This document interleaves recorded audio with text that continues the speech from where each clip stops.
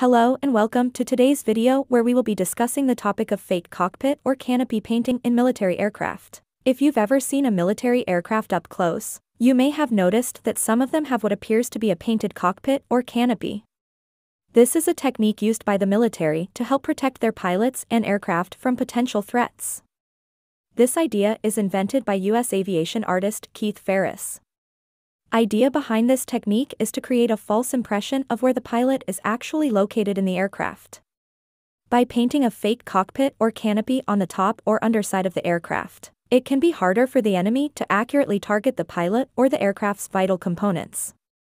In essence, it creates a visual distraction that can throw off an enemy's aim, especially when the aircraft is seen from a distance or at high speeds.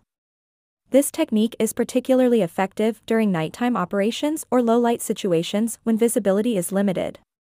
It's important to note that not all military aircraft use this technique, and it is typically reserved for aircraft that are used in combat situations or in areas where there is a high risk of enemy engagement.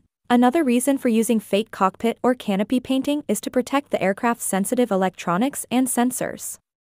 By creating a false cockpit or canopy, it can help to shield these components from electromagnetic interference or jamming.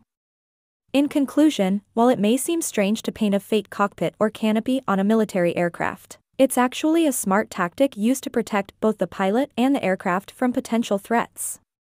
It's just one of the many innovative ways that the military is constantly adapting and improving their strategies to keep their personnel and equipment safe. Thank you for watching, and we'll see you in the next video.